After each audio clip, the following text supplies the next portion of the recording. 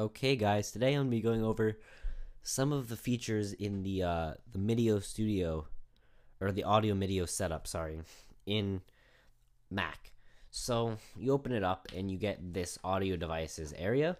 And what this shows you is it shows you all your separate audio devices, as in your inputs and your outputs. So your mics, your speakers, your audio interfaces. So as you can see, I have my audio interface right here. So you can change the volume in here of mono, 1, 2 in stereo. So you have your master, and then you have what if you want stereo, you have the two separate channels. Same for all these things. And then when you have your audio interface, you can actually go to both input and output and do the same thing. And hopefully you can't hear my clicking too much. You can change, the hertz format hertz, the bits. Let's change type of bits. That's really all you can do. Then you can add one of your devices, as well as manage some of them. Let's add a device really quick. Show you. You can actually say what the device is. So let's say this is the built-in microphone. You check which channels you want to be activated. So I just want one of them. But I'm actually going to delete this anyway, so it doesn't really matter.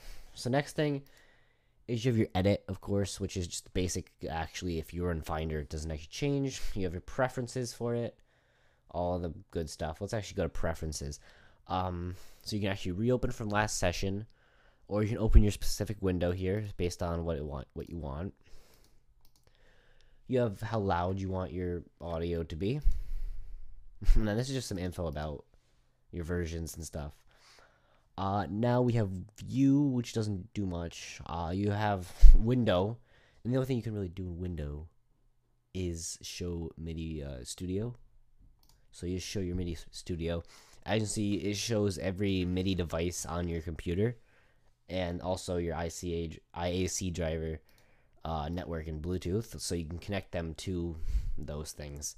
So as you see, I have a micro, my Mo2 micro light here. I have my JDXI here.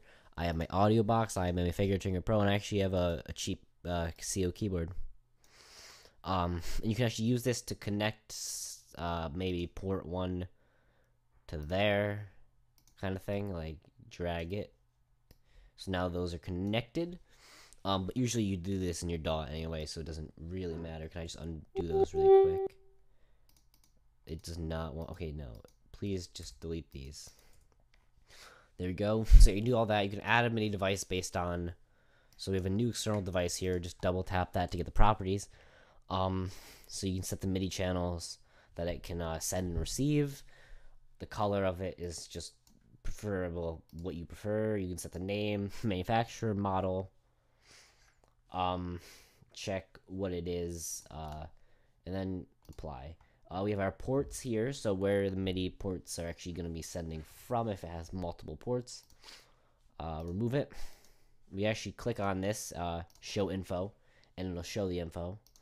Rescan will actually scan your computer for whatever devices are connected to it. And then we have a test setup, which will actually make a sound, so let's hear it. Oh, sorry, you have to actually click on one of these things, and it will actually test the sound of them. I don't actually have anything here that we can test, though. Unless is there? No, built-in's not here. So, yeah, it's, as you can see. So you click on, currently not working. Okay, so yeah.